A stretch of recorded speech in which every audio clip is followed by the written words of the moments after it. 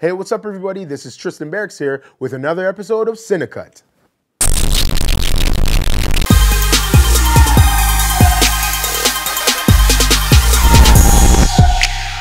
On today's show, we're going to be answering a question from a viewer and a fellow YouTuber, Sandeseso.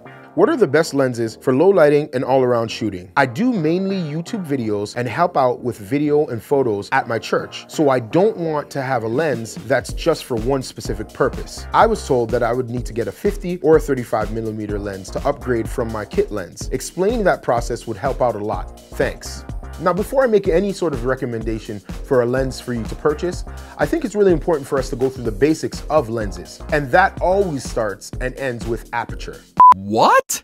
Now, if you're not familiar with the term aperture, simply put, it's the hole that allows light to travel through your lens and hit your sensor, which in turn gives you lighter or darker images, depending on what you need. The reason why it's so important to understand what aperture is because it affects the cost, the quality, and the end product of whatever you create.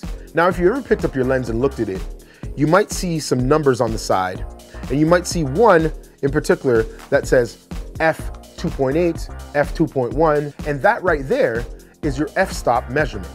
The reason why your f-stop measurement is so important is because it tells you how much light can actually travel through your lens. Okay.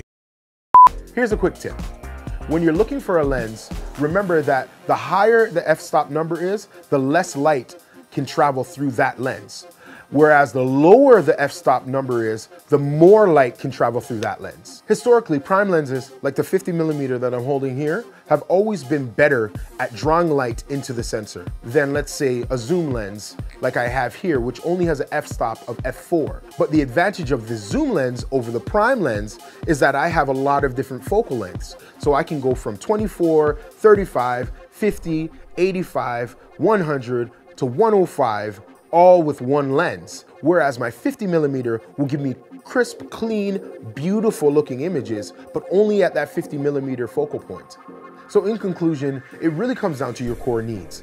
What are you doing with your camera? Are you shooting photos? Are you shooting video? Are you shooting both? Are you running and gunning?